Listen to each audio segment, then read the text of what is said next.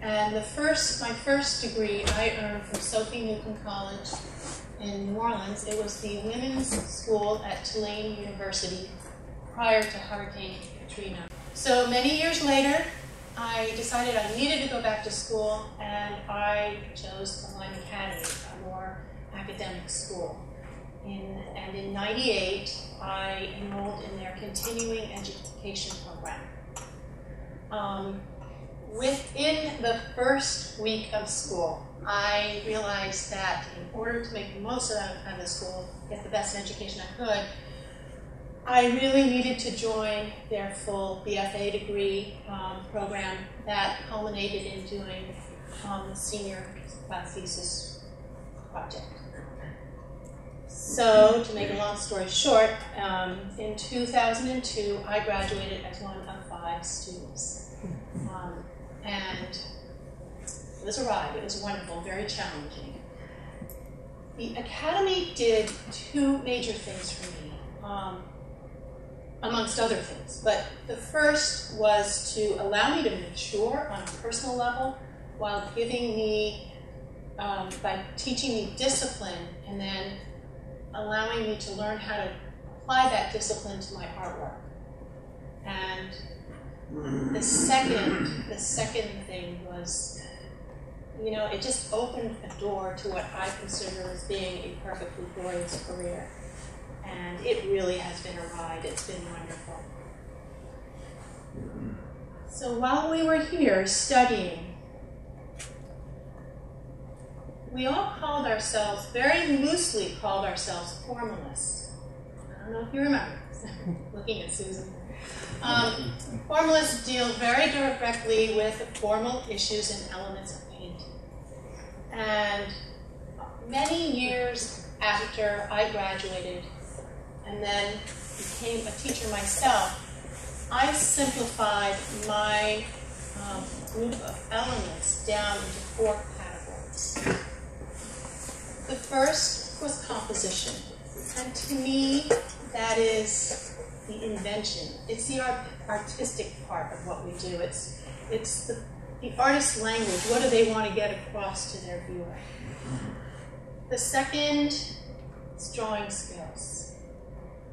Has the artist been convincing in terms of portraying their subject matter?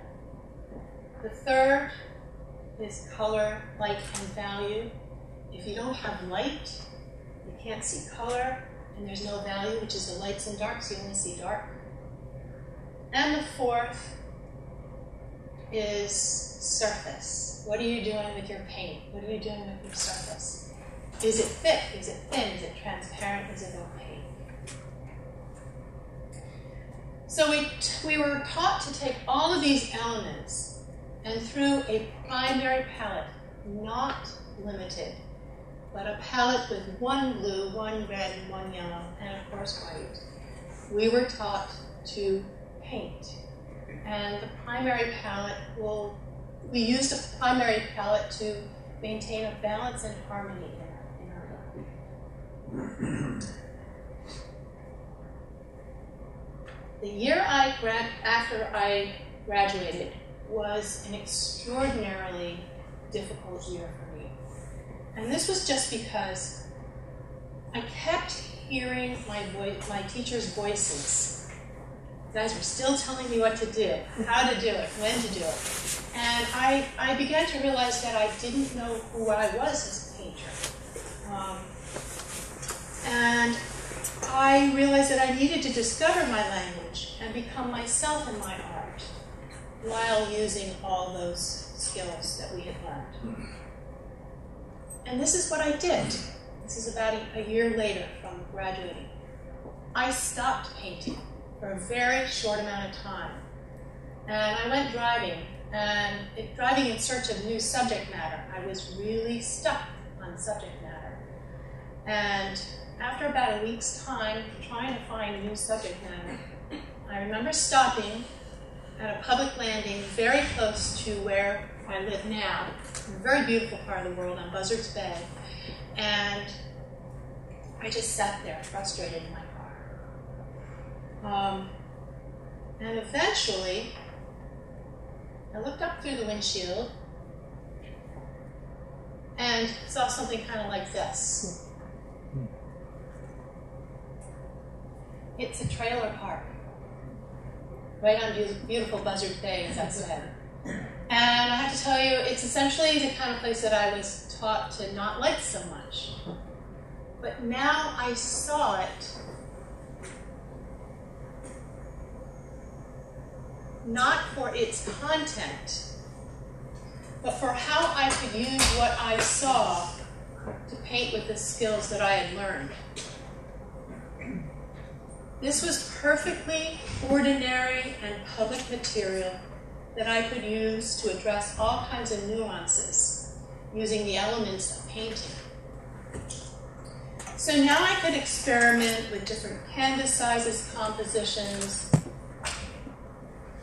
all different kinds of things, you name it. And I also felt that by painting subject matter that anybody could happen upon would allow my viewer to connect in his or her own way to what I was painting. And no longer did I feel the need to paint beautiful things in order to carry my work. So the very next day I went out and I started painting what has become a very, very large ongoing series of work. This particular painting is called The Getaway. Obviously, it's much smaller than what you see here, but it's not the first painting I painted there. The first painting I painted was called A Gray Day, because it was a gray day. And that I sent out to Cleveland. And unfortunately, at the time, I hadn't been using digital cameras, so I don't have to work on that. But this is a fairly sleepy side view of campers. And I wanted most of my energy in the painting to come from the thick and thin paint. And also the chaos of the telephone light. See, you can check out my paintings here and look at the surface a little bit better. So moving on in this series, this painting is called Staccato. It's 60 inches wide. And I like to do multi-paneled paintings. So this is 3 square panels put together.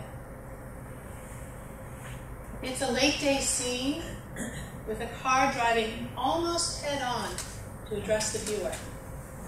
It's a sliver of light that hints to a much larger world.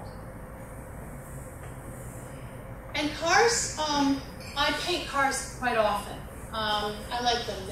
They're almost human at times. And they can be very conversational, especially if they're driving right at you. So this is a personal interpretation of a scene that is meant to give the viewer a sense of place. A sense of place.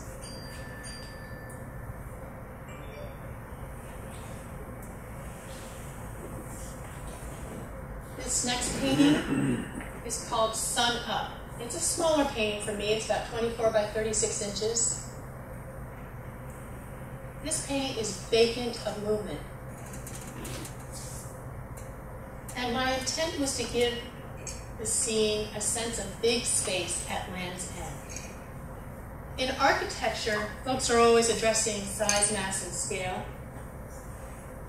And this also applies to painting and can be used to create tremendous tension and feeling. One of the things that I really love to do is to break the rules of painting and composition. Such as, don't ever cut your picture plane in half. I will do this quite a bit by placing my horizon line right dead smack in the middle of the page. And then I'll use various elements to pull the tension around, such as the wires and the stripe in the middle of the road to offset the awkwardness of the division. Another thing that I'll do is, as you can tell, it looks like the painter's been standing right in the middle of the road. I like to take my entire road and pull it over. So I'm always skewing the perspective in my paintings. So here, the painting is not only divided horizontally, but it is vertically as well. So I'm doing these things all the while, and to quote David Dewey, I'm trying to find extraordinary in the ordinary. I'm trying to find something interesting in not a whole lot of anything. And now that I mentioned David Dewey, I'd like to talk a little bit about my influences. And so this image here is now also in this image, sun up. I get asked to participate in really wonderful projects. And for this exhibit, I got to exhibit with David Dewey, who was at the Newport Art Museum in their Mentors and Their Students exhibit. It was a few years back, maybe 5 or so years ago. So those who have influenced me the most are all of my teachers, all of the students that I was studying with. I paid attention, I watched everybody. And so, Dewey, Sheehan, Zellinger, Ghetto, Weiss, Eshelman, Stevenson, Gladwell, and of course, dear Dean Keller, these are my main influences. And also, the people that they suggested that we study. Folks like Porter, Hopper, Sargent, Soroya, Zorn, the Old Masters, Ebenkorn in the California School, and then I myself collected a whole bunch of artists that I really referred to along the way. The list goes on, it's really quite endless.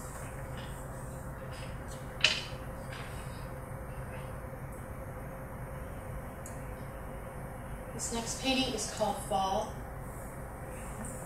It's a small, very small painting of, yes, an Airstream. So in a way, this is a series within a series. And what really appeals to me about painting essentially the same subject over and over again is that the artist can really dig in and explore their medium without getting bogged down by constantly seeking out fresh subject matter. And I will paint my subject matter from all sides, top, bottom, all directions, all angles. And it allows my work to become more about the actual process of painting, the actuality of the process.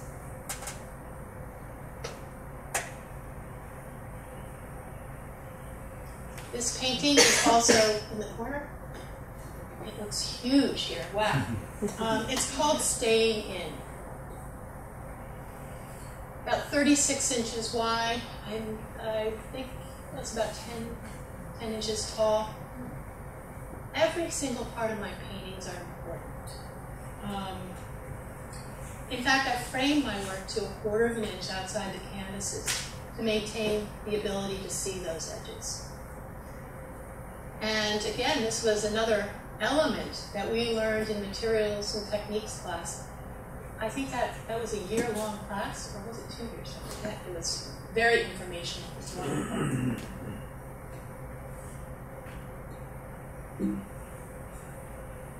Shacks. This is a very small painting, painted on linen.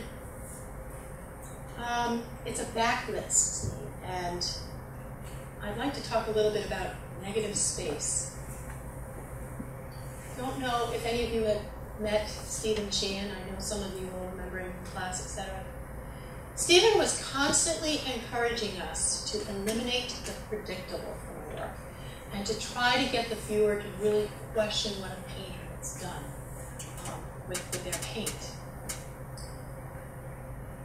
To address this idea, I will often pay more attention to the negative space in my paintings by using thicker paint or greater contrast to define the positive, tangible areas. it took me quite a while to see my subject matter as all parts important. In other words, the tangible telephone pole at first was far more important to me than the intangible sky. That's where it gets a little tricky. When you think about it, we all see things three-dimensional. I'm looking at you. You're all at different depths. It's three-dimensional. So an artist needs to take the three-dimensional, rearrange it onto a two-dimensional surface in such a way that it looks three-dimensional all over again.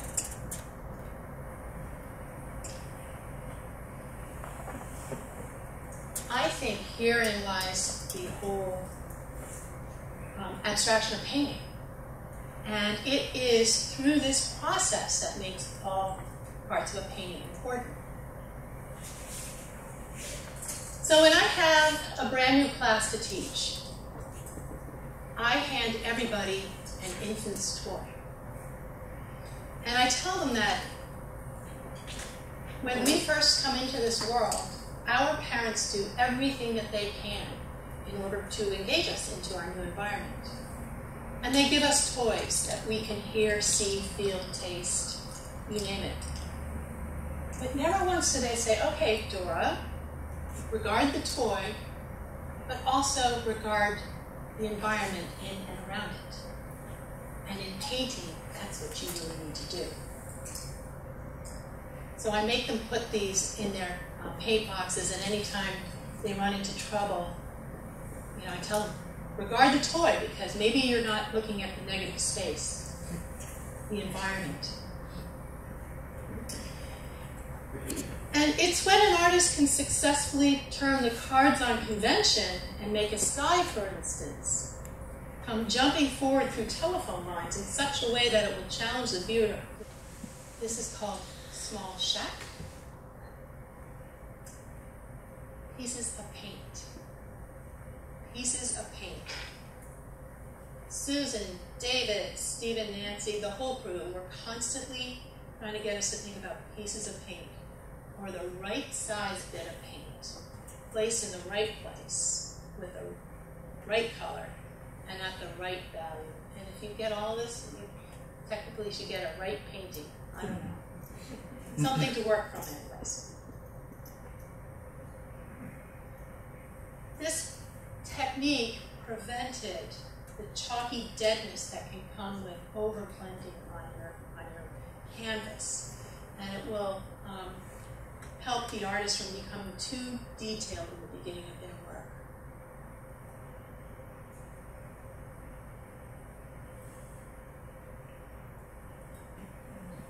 Again, pieces of paint.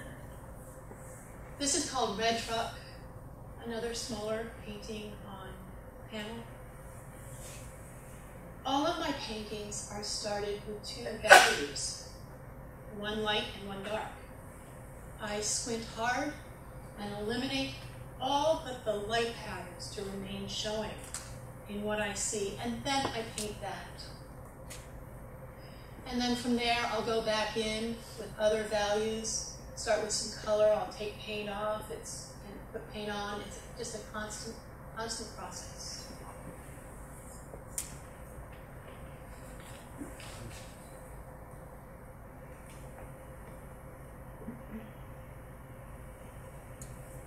Crossroad. This is a larger painting. It's 54 by 32 inches. And here is where all those watercolor classes I took with David Dewey really influenced my work. Thin paint and washes show atmosphere and allow the eye to continue on through the work. Opaque paint stops the eye.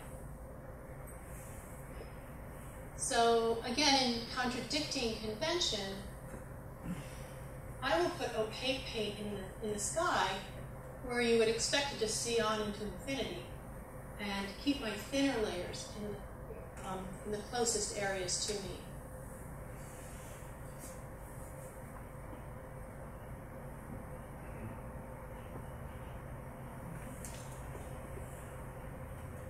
painting is called South.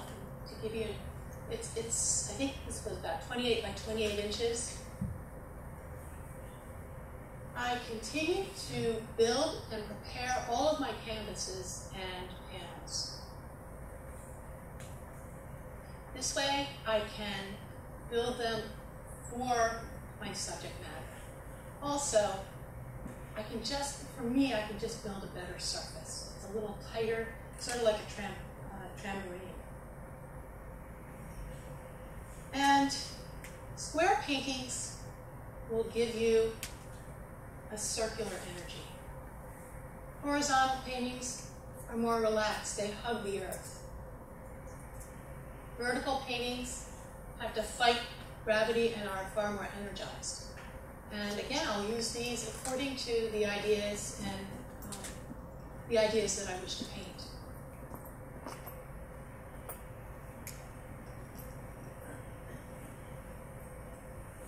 The wall. This is a really small painting. I painted it in my car. To be honest with you, I can't do that too often because the thinners will make me a little dizzy after a while. But I personally find it really hard to paint a truly beautiful place that doesn't have these man-made objects in it. It's just impossible for me to find anything that I can improve upon in a large, sweeping, unspoiled landscape. And so much of my process really depends on painting many small areas, all at different depths. So again, I'm choosing my subject matter for how I wish to paint. What my subject matter will allow me to do.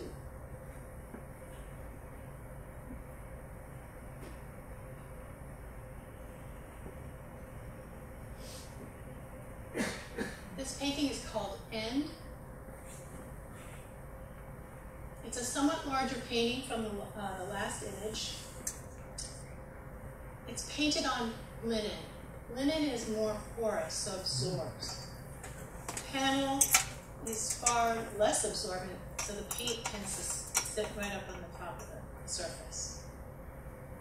This is of the same subject matter as the last painting, last image. End refers to the sign all the way to the right that says dead end. This was painted several years later. So again, working in series allows me to paint at all times of the day and all times of the year. And it just allows me to experiment with light and how it affects pattern and composition.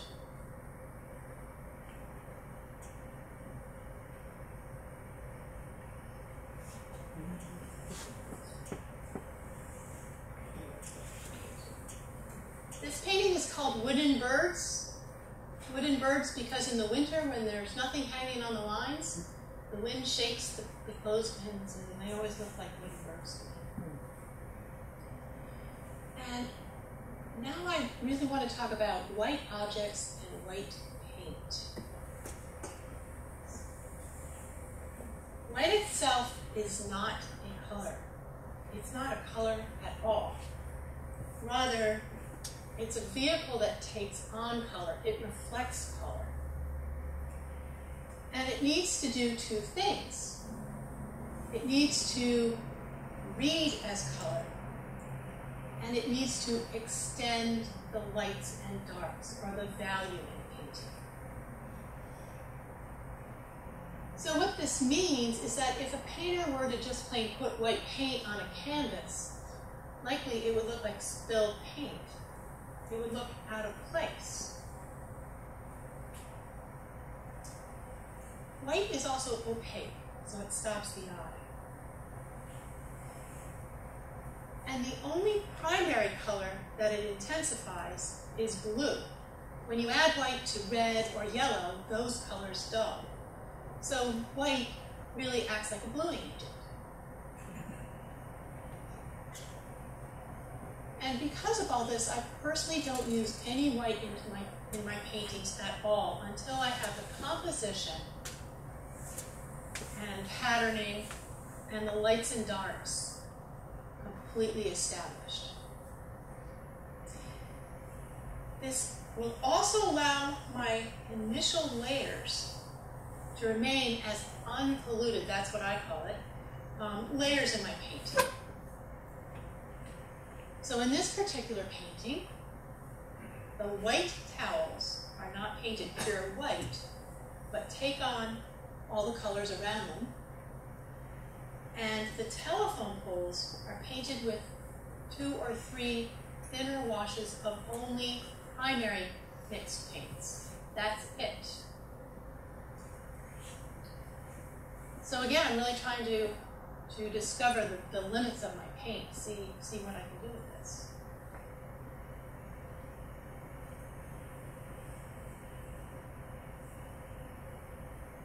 This painting is called I Go Walking. This is one of my very large paintings. I love painting large. It's because it's just so hard to settle the composition. It takes a long time. And any paint that you have on the painting, you better be sure that you really want it there or it will cure. And then if you don't want it there in the future, then you can't get the transparency back. This is a self-portrait that actually exhibited here a few years ago. The years are sliding by, I forget exactly when. It's in the same series as the last image, but painted several years later. And this is one of my more narrative. And Dee knows that it is of Little Compton. I came here all the time. And it's a scene of the old world part of town where people still hang their laundry up and kids ride down to the beach, prop their bikes up without having to lock them. And it's a very late spring day, very cool day. So while we were here at the Academy, hue, value, and intensity were often addressed together in a group. And it was suggested that the student knock down 1 or 2 of these elements to keep their work from overpowering their viewer. In other words, a painting with many high-intensity colors and with tremendous contrast all together could become too predictable. It could dictate too much to the viewer. So in my paintings, I try to knock down the intensity, and I'll often limit the amount of colors that I have, that I'm using. So I will use more analogous colors, or 3 colors next to each other on the color wheel. Often it's a primary color with the 2 secondary colors showing.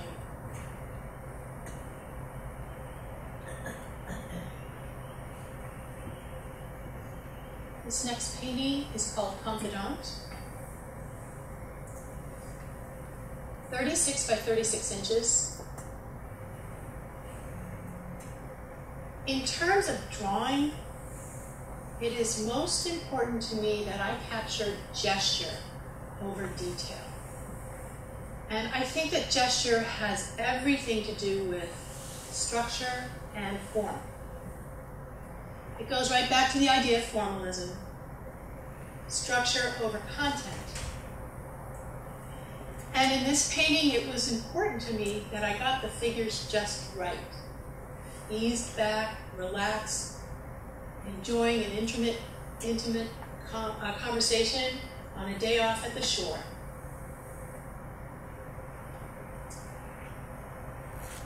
And figures will give a sense of scale to a scene.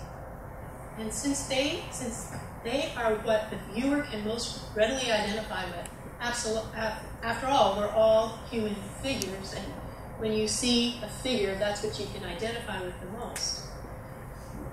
These figures really need to be painted as part of the environment.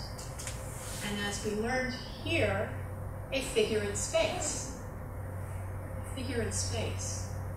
And it goes right back to the idea of the rabbit. All parts important.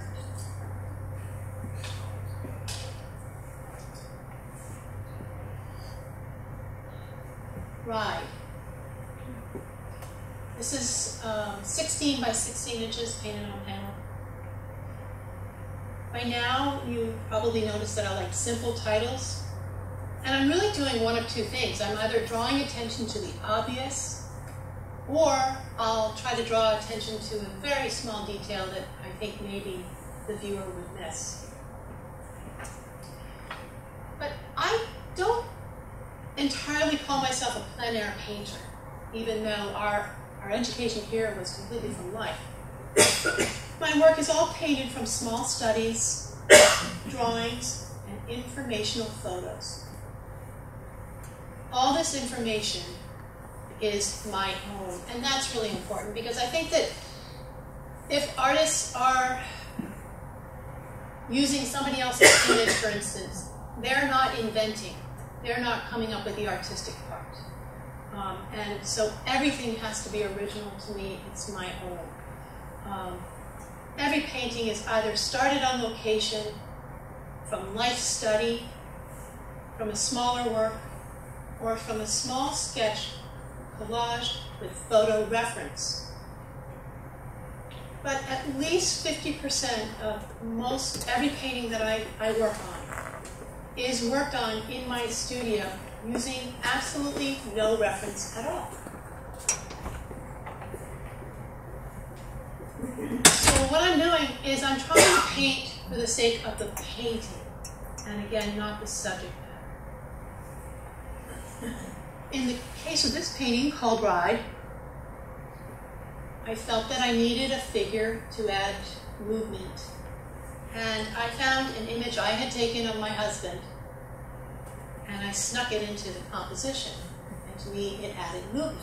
And the hardest thing about doing that is that you have an image, and then you have a painting. Now you have to get the scale right. You really have to work to get the scale right. And in terms of cars, sometimes I will walk up to my car and see where it fits me. And then I'll paint a figure next to the car and have the right height. This next painting is called Walking the Dog. It's another small painting. Because of all the life drawing classes that I took here, I can now invent figures. Those classes taught me the formulas for the human form. In painting this painting, I observed a woman walking her dog on location, and I wanted to replicate it in the studio.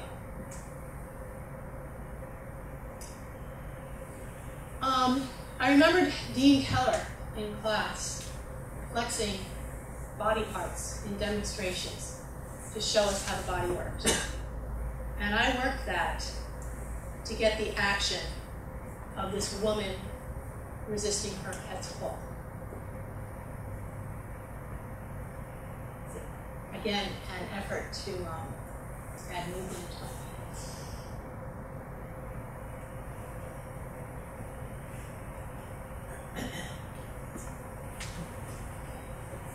This is called Newbury. I painted it right on Newbury Street.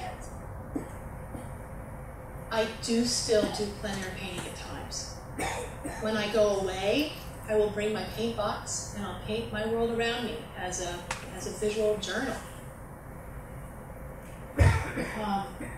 And life painting really helps me to maintain spontaneity in my work.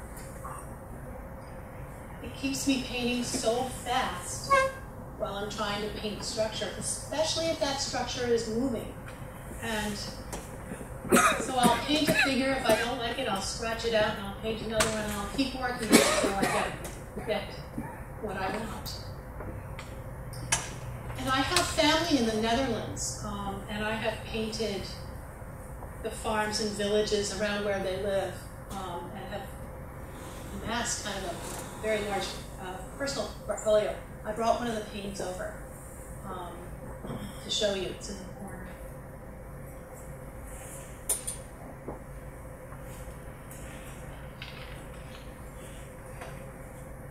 This next painting is called Highway. This is a larger painting.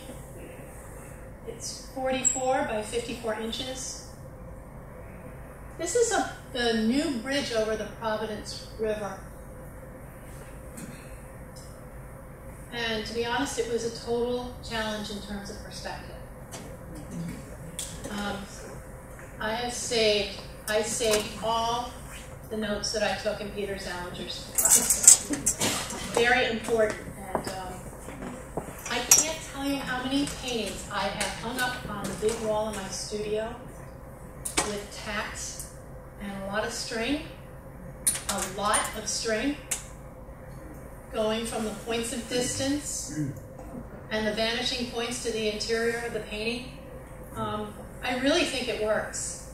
It's all in order to get the perspectives straight, and hopefully it's worked. I'm hoping it worked. It's really saved my on my paintings.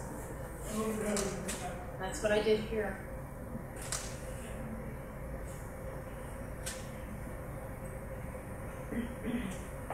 The Hyatt, painted in Newport, Rhode Island. 36 by 48 inches. This was actually painted from a smaller study. I consider my work as being very particular painting, which is really like most of my other work, in spite of the different subject matter. I'm using a lot of line, color, and value to establish this structure.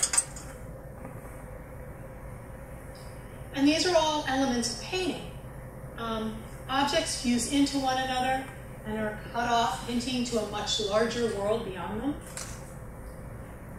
So again, I am choosing that subject matter for how I can work with composition and the elements of painting. How I can allow that sky to come through. And through the years, I've been asked so many times to submit an artist statement. And I now have this very lengthy artist statement. But really, all I need is just the first statement, and it's 5 words. My work is about paint.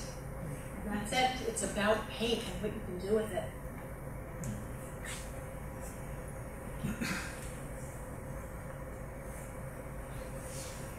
This painting is called River. Very large painting. It's 48 by 72 inches.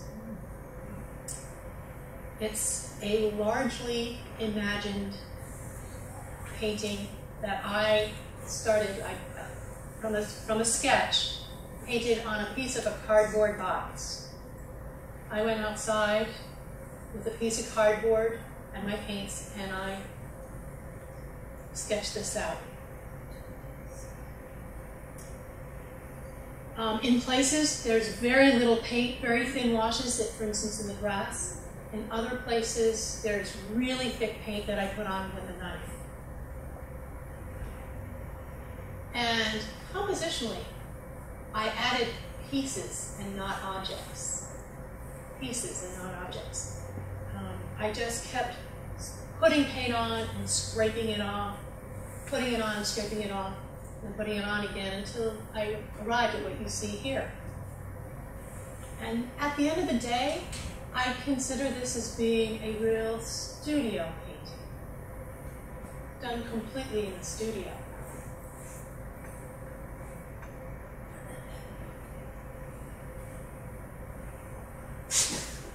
So I'm going to shift gears a little bit. bit here.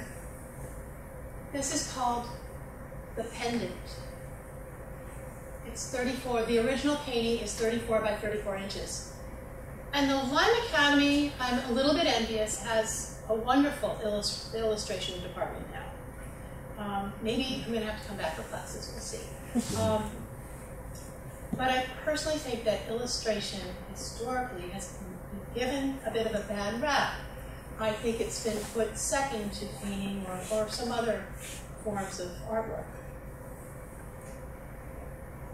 Some of my absolute favorite painters, Maynard Dixon, Edward Hopper, N.C. Wyatt, and Frederick Remington, are folks whose work I look to all the time. As I said, it was suggested that we look at other people's work and to collect books for reference to our work. And so I've collected books on all these people, and for this particular painting, I used a painting by Frederick Remington called Coming to the Call, and I brought the book. The painting that I use is right on the cover.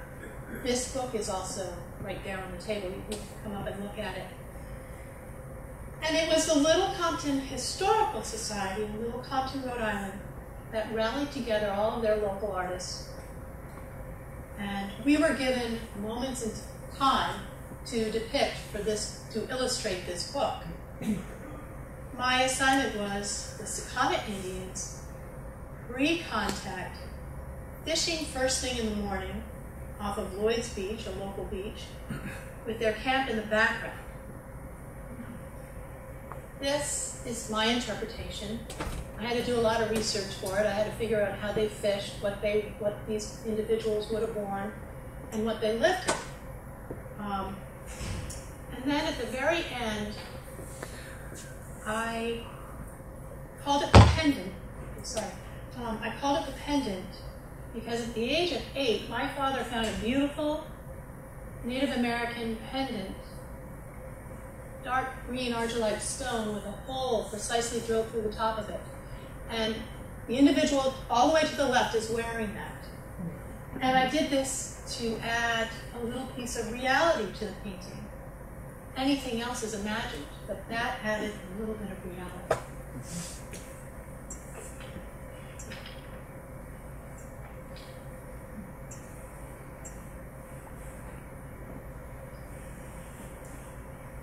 This painting is called Drum and Door, and this painting exhibited as one of 30 paintings at the New Bedford Whaling Museum in 2012.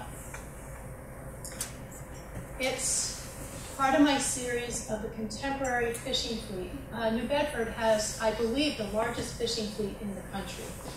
And for me, as an artist, it offers endless compositional choices. It's just so exciting.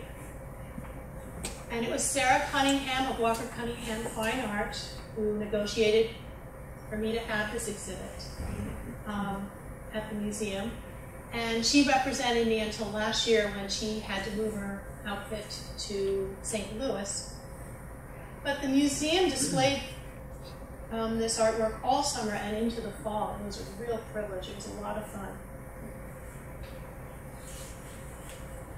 So I include a few examples from this series to show the similarities to my street scenes. I again don't isolate objects, and I use line and color and surface to design the paintings. And I also make sure that there are a lot of different layers of depth to paint, from sky to the very closest things to me.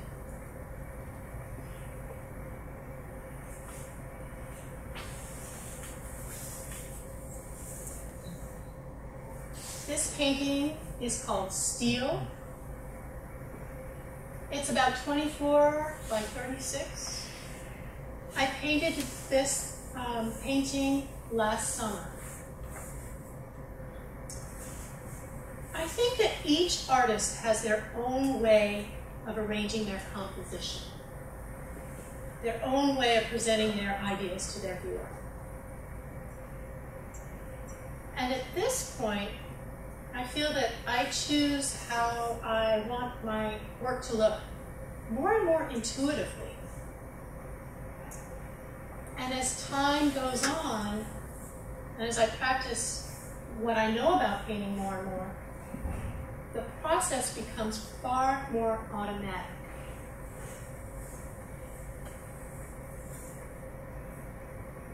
And this is important. I feel that I've really found my way in painting, but I don't ever want to get too comfortable with my process. And I want to forge on. I strive to continue the process of discovery, always reaching out. Really important.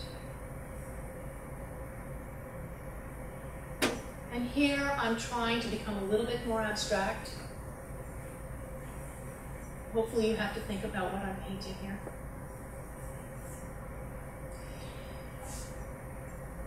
And I'm going to leave you with this painting called Vessels. It's another one of my really big paintings. It's 40 by 68 inches.